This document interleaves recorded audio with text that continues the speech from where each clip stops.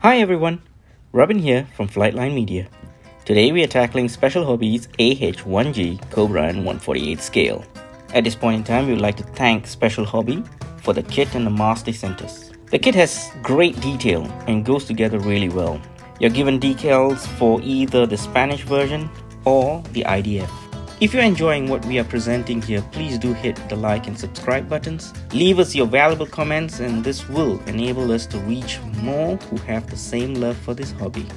I started with the cockpit. To achieve scale effect, I lightened the paint by 20% with white. This was to give the cockpit a little bit of contrast in comparison with the outer body of the paint, which will be painted in dark blue.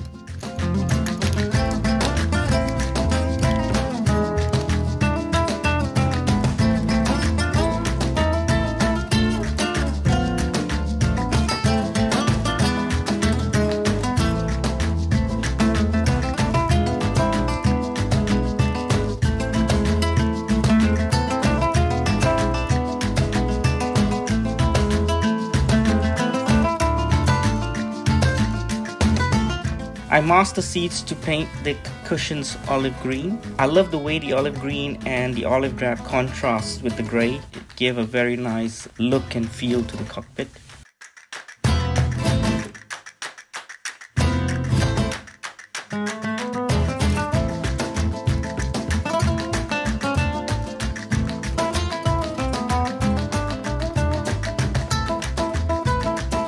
Using Tamiya panel liners, brown and grey, I used that as a wash for the cockpit to give it some life. I like to highlight the instrument panels using Tamiya black panel liner. I build up the coats as I go along. I then pick the raised detail using lighter grey, whites, yellows, reds with very fine brush. One small drawback is the seats. It comes void of seat belts. This can be easily remedied using either a PE set or creating your own belts. I decided to use a PE set that I had in my stash, which resembled the belts that are found in the Cobra G.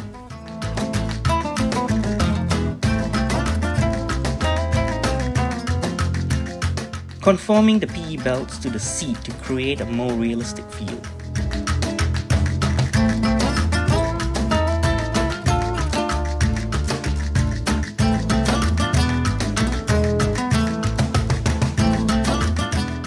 Adding cockpit details that needs to be put in at this time.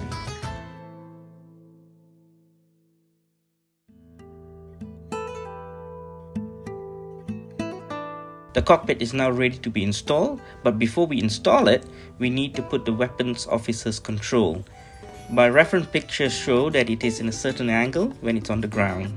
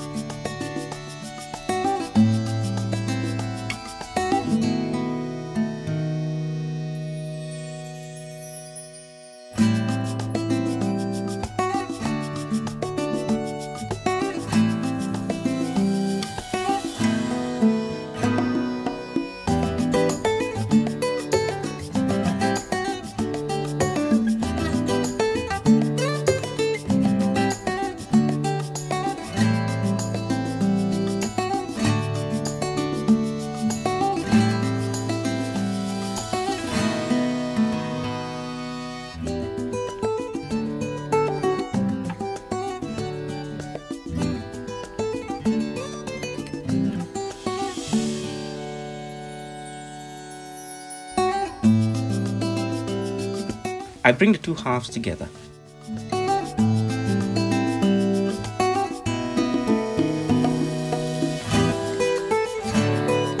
I have not placed the cockpit in when I did this. I found that I can slide it in later once I had a good bind on the fuselage.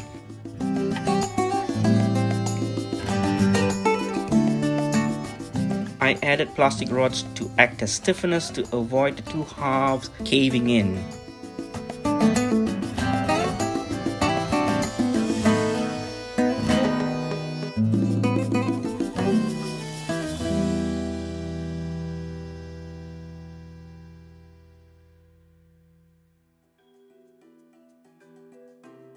Because of the stiffness being placed, I was able to bring this part in very well and it fitted without any issue.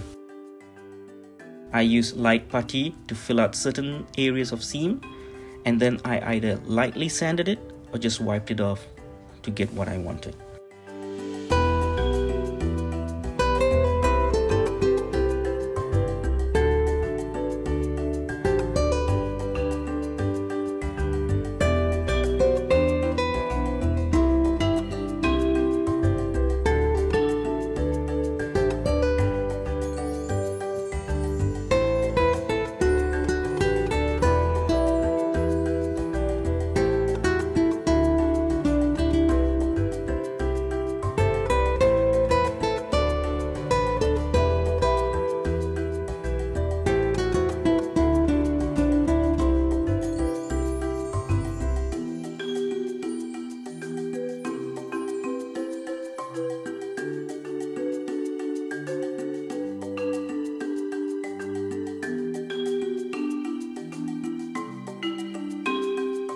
The test fits for the skids and the side pods. The side pods go together without any glue, it just snap fits, so it was brilliant.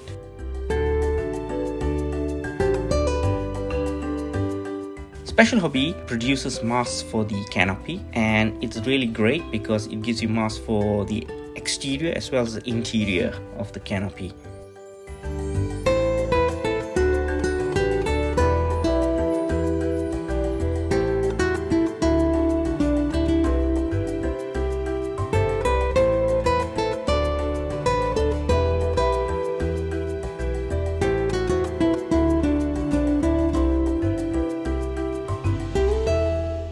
I hit the surface with primer, Mr. Surfacer Grey 1500.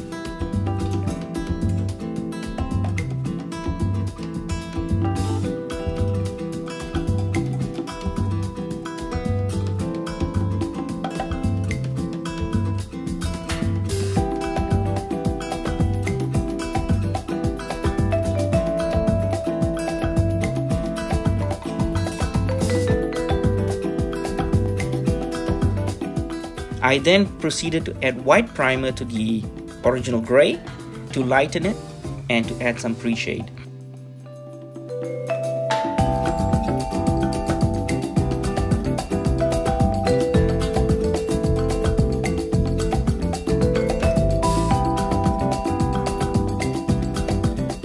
I used Mr. Color Character Blue C110 for the base blue.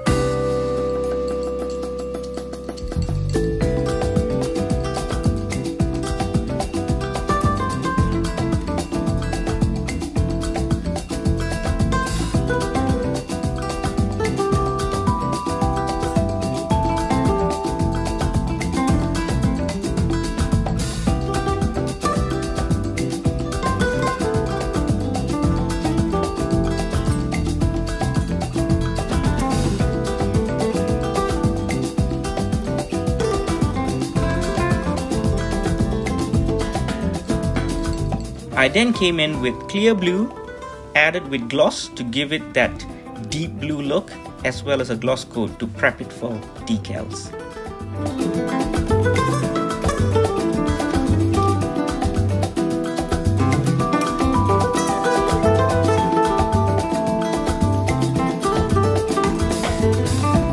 I sprayed olive drab for the armaments and the pods.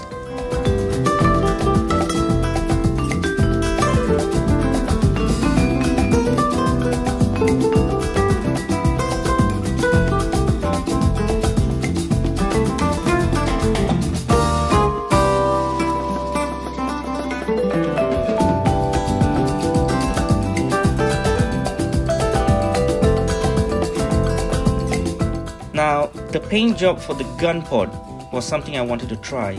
I used layers of gunmetal, brass, violet and metallic blue to give it that burnt, used, worn look.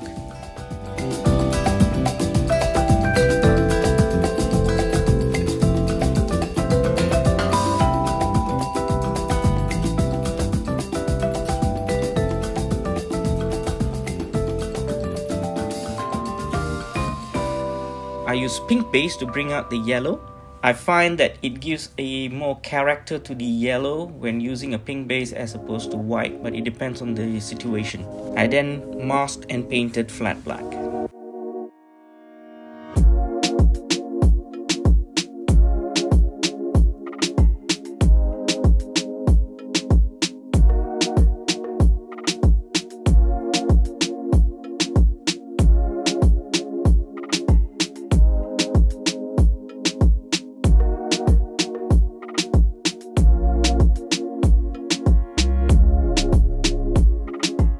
I started putting on the decals. Now there's a lot of raised rivets on this aircraft, and because of the raised rivets, a lot of Mr. Setter was used, but we need to do it at a very patient build up so as to allow the setter to work and the decals to conform.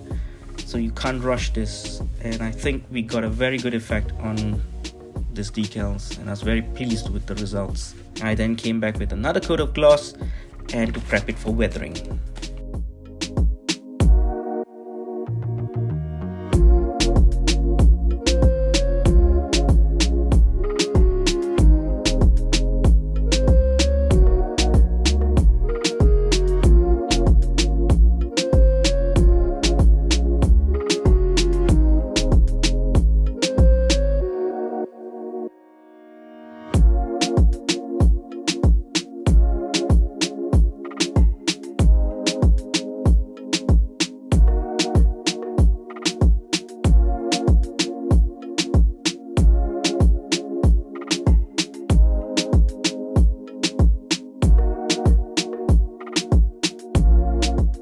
I'm using Tamiya panel light grey to highlight the panels. I wanted a very soft contrast of grey against the blue.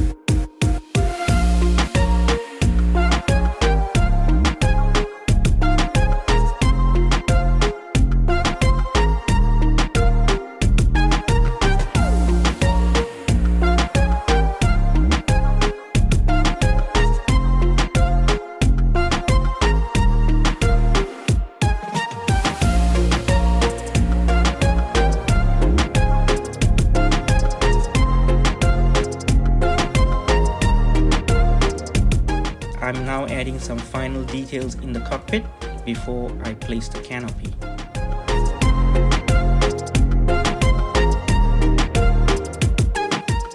I gently clean off the canopy of any mask residue,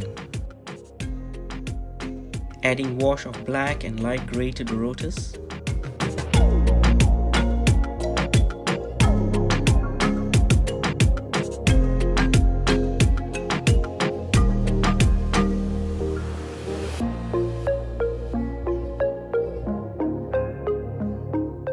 I now spray a flat matte coat over the entire aircraft to prep it for the next step of weathering.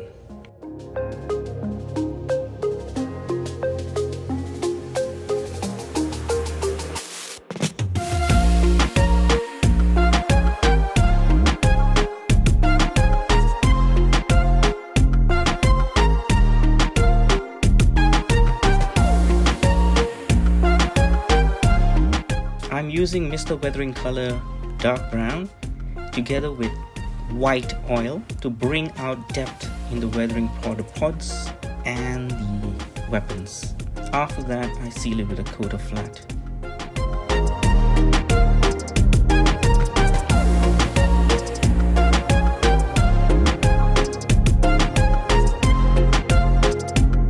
Adding washes to the interior with oil paints.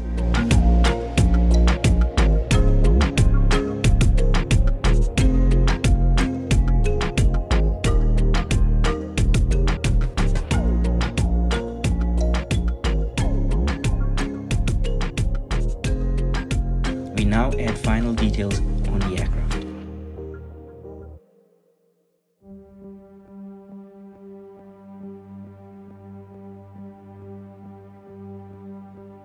In closing, I would like to say that this kit was such a pleasure to build. I was blown away by the amount of detail contained in the kit that allows you to build a very accurate Spanish or an IDF version. So here you have it, guys. Thank you very much for viewing our channel, supporting us, and we look forward to many more projects in the coming future.